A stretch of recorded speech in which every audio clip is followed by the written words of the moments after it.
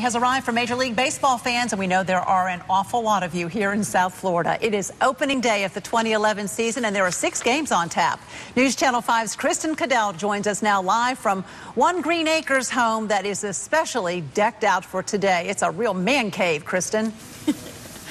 Oh, yeah, Roxanne. It's a man cave, but it's a woman cave, too. The whole family here, it's all girls, 3 little girls. They're all decked out. We got one here that's locked out of the garage. Here she comes. They all have their little Yankee attire on, even the little newborn. This one has her bat, and Dad over here, you're the inspiration for everything. I feel underdressed with all the, I'm not appropriately dressed for the activity here. Don't feel underdressed. We got something for you. Oh, why, thank you.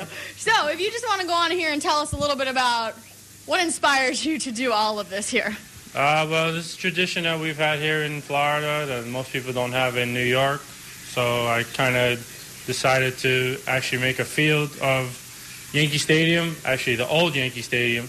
As you can see, you have the banners here, you have the old ticket, you have the facade coming through around the whole garage, you have the foul poles. I mean, the floor here of the garage, if Gary, my photographer, can show this. I mean, we've got a whole field here on the ground. We have a whole field. We have our little grounds crew here that takes care of it every year, redoes it, paints it. Now we have a new addition to the family. Everybody's welcome to come see the field. All right, it's pretty amazing. And I'm guessing you're rooting for the Yankees and not Detroit today, right? Of course. Yankees are number 1. All right, the game starts at 1:05. We're hearing word that maybe the weather may delay it, so hopefully the game is on so you guys can all be here and cheer. All right, we're going to send it back to you guys in the studio.